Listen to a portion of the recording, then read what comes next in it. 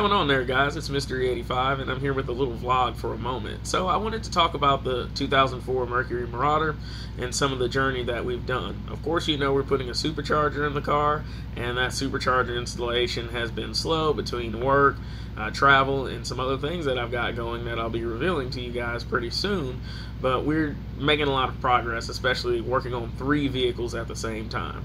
So as you know, we took a bone stock Mercury Marauder 2004 DTR vehicle, of course, and we went straight to E85 with a tune only. I did some tune development over the course of that time, and that tune development has actually been quite successful.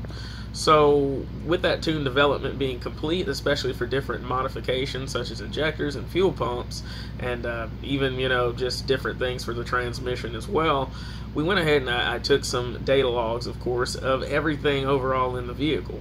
So injectors, the fuel system, both at the fuel pump, the fuel filters, if it's an OEM Ford fuel filter, as well as the fuel lines, can tolerate ethanol E85. We've been running E85 in stock fuel systems for well over 10 years, almost going on 11 years, because of course the pandemic took away some of the timing, understanding, you know, basically the scale of time. It was hard to keep up with.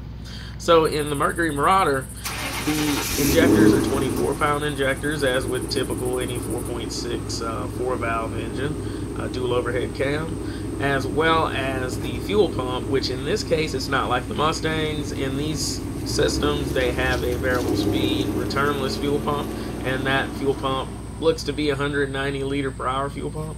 And of course, with the power output that the E85 and the tune together made, bone stock from air filter to exhaust tip, they cause a high injector duty cycle and a high fuel pump duty cycle as well, and that was logged continuously. Of course, as you know, I built a custom fuel pump driver module for the purpose of putting the Walbro 450 fuel pump in, just to give a little more headroom and current and more efficient fuel pump power delivery to that fuel pump. And this is in lieu of the wiring upgrade, because I didn't do the wiring upgrade on this setup when I did it, and I will do a wiring upgrade later, even though it's not really needed, but we could do it anyway. So the only problem that the fuel system would have in this case is the higher output of the E85, which you saw we got between an SAE and the standard numbers. We're still in the 300 foot-pound torque range on the vehicle, and that's very good for just the fuel modification only, with no engine modifications. Of course, we transitioned E85 because the entire fleet uses E85. The 97 Cobra did, the 98 Cobra does, and the 2004, of course, the Marauder does. And eventually the EcoBoost will as well, once we do some different things to run that on it. So overall, everything here runs on the E85. The prices are better, the power output is better, and the engine runs phenomenally much more clean than it ever did on gasoline. Of course, there are a lot of myths out there about the fuel system and what it's made to tolerate, and while the fuel system isn't officially rated for that content of ethanol, that content of ethanol does nothing bad to the fuel lines, and I have proof of that, and it does nothing bad to the engine itself, which we have a multitude of engine oil samples that prove that.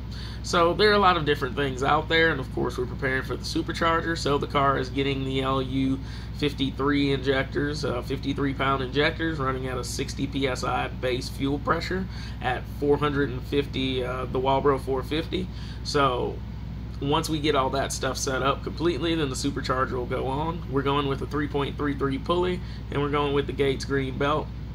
I just have to get some welding done on the oil pan so that I can actually install the oil fitting, the oil return fitting. And once we do that, the vehicle will be ready to tune again for the supercharger, and I'll be using a VMP mass airflow sensor, which the VMP mass airflow sensor is actually directly out of my 97 Cobra, and I'll be using it there since I will actually need a larger sensor to run the 97 Cobra once we get all that said and done, which that's going to be expedited very soon as well, and I will be doing some video updates on that. So I just wanted to dispel some of the myths out there, of course, about ethanol and E85, and I just wanted to be sure that people understood that there are absolutely no problems with this vehicle, but those were 2 concerns that I did have. And of course, while I've run the car like that for 2 years, I don't feel like there would be any problems. Duty cycles were very high, though, because of the power output and the additional fuel used, and that's something that has to be corrected. The fuel economy has been phenomenal, especially with all the emission systems and everything working properly on the car. So with a lot of that being done, I have seen as high as 23 miles to the gallon, and that's of course doing 65 mile an hour range. And if we're doing 70 miles an hour, we're seeing about 20 to 21 miles per gallon on a steady state, and this is compensating for both hilly terrain in regions as well as flat terrain in regions, because as you know, I drove this vehicle cross country all the way to New York City, and I also drove this vehicle all the way to New Mexico, as well as just basically using it as a daily driver. So this vehicle has seen all types of terrains, altitudes, temperatures, and environmental climates, and ethanol has never failed it. The tune that I have in there, I have that tune written to compensate for the variance in ethanol content, and that tune can vary for ethanol content anywhere from 70% ethanol all the way to 85% ethanol, which is standard, and I've seen it also compensate as low as 55 to 60% ethanol content. So this vehicle, no matter what, is doing exactly what it's supposed to do, and this vehicle is running phenomenally, and the engine is just as quiet as can be. We're at over 125,000 miles on the vehicle now, and we started running E85 at around 90,000 miles very shortly after I got the vehicle in my possession, because I wasn't going to waste time or money on 93 octane when I could be running E85, and I have a whole fleet that runs E85.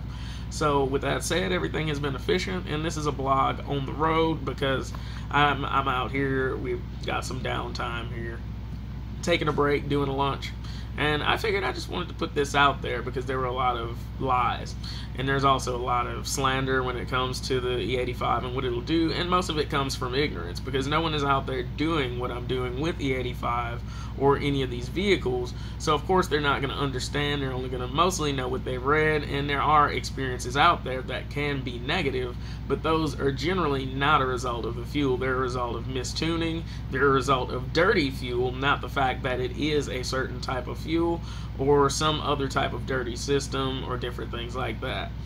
We've done a lot of other side experiments and projects with ethanol as well, and those projects, of course, we've spoken about in the past, especially if you're a new viewer. So all in all, I'm glad that you guys joined me here today, and I hope you were able to stay through the entire video. And don't forget to smash that like button, to subscribe, and click the bell for notifications. I just want to make sure that we have an understanding of what's being done out here with the cars, so that we can, hey, everybody can make power and you can run clean at the same time and have a good engine. I will be doing some deeper teardowns into the Marauder's engine, and the oil samples come back phenomenal. They look far better than gasoline vehicle 4-valve motors have come out, because the load on the engine is a lot less when it comes to using the proper oil and using a fuel that doesn't cause a lot of contamination in said oil. Of course, the oil still comes out the engine looking just as red as these lights behind me, and that tells me that I'm not getting soot in my oil. That makes that oil last a lot longer, of course, given the shear and the no volatility of it. But of course, it's Pennzoil Platinum or Ultra. I have a 6,700 mile sample that I am sending out, and I'm going to send that oil sample out, and hopefully I'll have that soon. It's just between work and different life things and what we've got coming up, I haven't had time to submit that one. But I did just do that oil change, so I'll have that one back soon enough, and we can keep track of the wear on this bone stock engine before we put the Vortec V7 JT trim on it. And when we put that Vortec on this engine, we're going to see a lot more power, a lot more performance, and I do have a target, of course, at cruise to maintain basically the same fuel economy, and that will take some work, and fuel economy may most likely diminish somewhat, but not at any effect to performance as usual. All it takes is a little tenacity, and you can do anything that you put your mind to. A general shop in most places don't put this type of time into a tune or the car, and over the course of time, I've gone for attempting perfection out of this in this little trade that I do. It's mostly for fun, but I also like to inform everybody about what I'm doing. So that's why I do it. So, hey, I'm glad and appreciate all you guys that have liked, subscribed, and more. Don't forget to hit the Instagram as well. And once again, don't forget to subscribe if you haven't. Thanks a lot, guys.